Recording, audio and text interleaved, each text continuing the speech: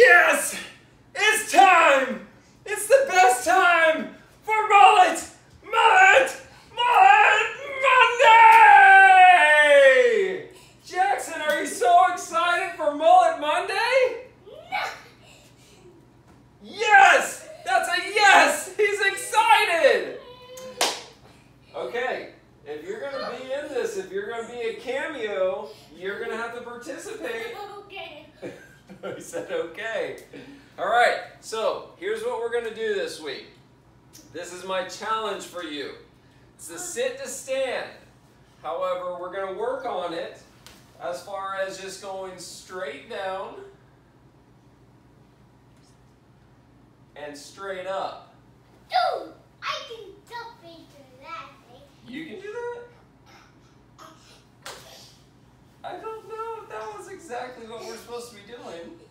So anyways, we want to be going straight down and straight up, okay? Here's what I don't want. I don't want the plop back, and I don't want the momentum forward to go up, all right? So straight down, and then back up. Sit and stand. What we're doing is we're using muscles, using your muscles and not momentum.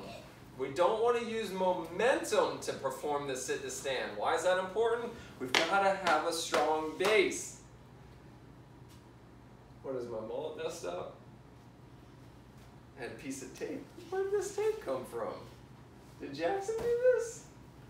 Did you put this on my mullet? I didn't. Okay, so back to the points.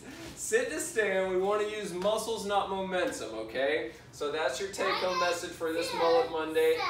Use muscles, not momentum, because we got to have a strong leg, strong glutes. So, no front to back motion, just straight up and down. That's your challenge. Have a great rest of your ready. Are you ready for your Mullet